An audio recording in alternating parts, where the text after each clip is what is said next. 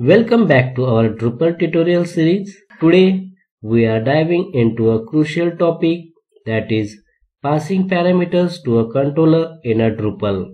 This is essential for creating dynamic and interactive websites. So let's get started. First thing, passing parameters to controller allows us to send data from URL to our controller method. This data can then be processed and used dynamically in our Drupal application. Let's see how it is done. Step 1 is define a route in your modules.routing.yaml file. Define a path for your controller. Specify the controller method that will handle the request. So we will see how to write the route for that. I already have the one custom module hello world, and in that hello world module, in the hello world.routing.yaml file, we will create the new route and define the URL hello_world.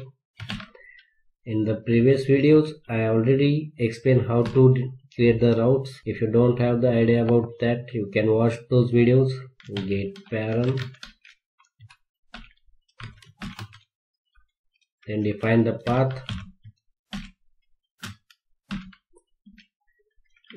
get param, and the parameters. So we will pass the two parameters, param1,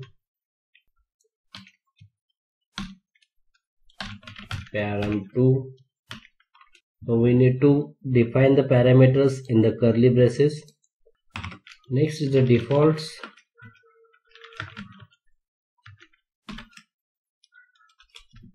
After that, we need to mention the controller.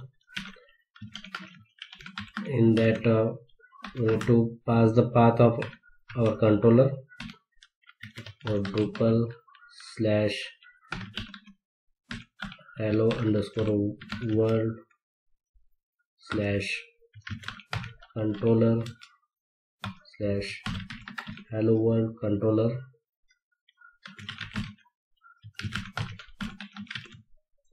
So this hello world controller is already created. Now in this hello world controller, I will define one function and we will mention that function name inside the routes. So we will create the one function. That function name will be the get URL parents, then title, get parents from URL. After that, requirements underscore permission to access content. Next attribute is options. So this is not a mandatory, but if you want to mention type of your parameters, like if you want to access only strings in the parameters, so you can define those things in the options. Parameters, so param1, its type will be string, and param2, its type again will be the string.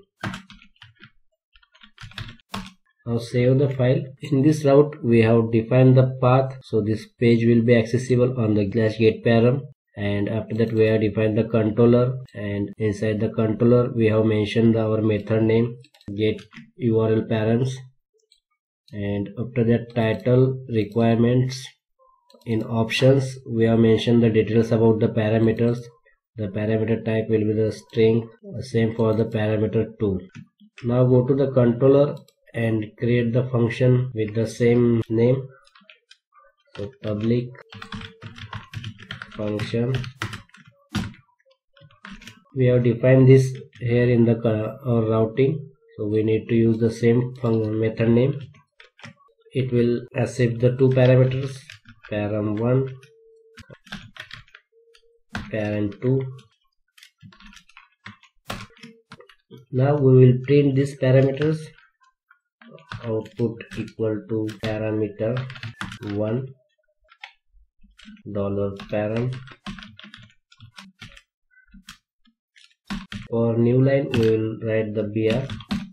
Then we print the param2 $output. We will concat these two parameters in a one string. $param2 and echo the output $output variable and exit.